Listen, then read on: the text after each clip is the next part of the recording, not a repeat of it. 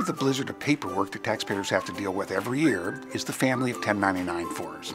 You know, the 1099 INT reports taxable interest to both you and the IRS. The 1099 DIV reports taxable dividends. The 1099-R reports taxable retirement income from an IRA maybe or a pension plan. The 1099 MISC, freelance and consulting income.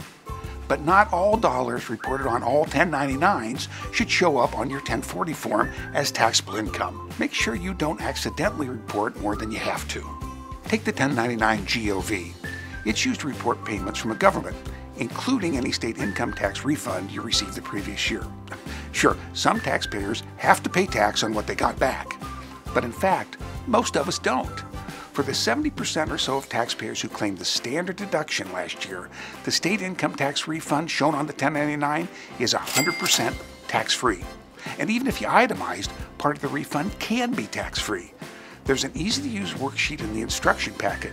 Take the time to run through it to protect yourself against an expensing mistake. The 1099-Q is another potentially misleading form.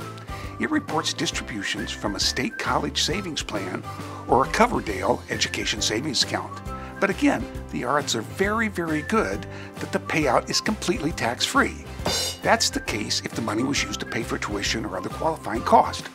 Tax is due only if you use the money for other purposes. And then tax is due only on the earnings, not on the part that represents a return of your contributions.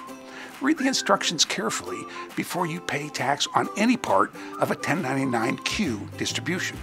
And then there's the 1099-B that brokers send out. This 1099 might actually open the door to a tax-saving loss. This form reports the proceeds of the sale of stock, mutual fund shares, and other assets. But the full amount is never taxable. You get to subtract your basis. That's generally what you paid for the asset. And if that's more than the proceeds that are reported on the form, you have a loss that will offset other taxable income and reduce your tax bill. Sometimes a 1099-B form shows the basis in the asset that was sold. Sometimes it doesn't.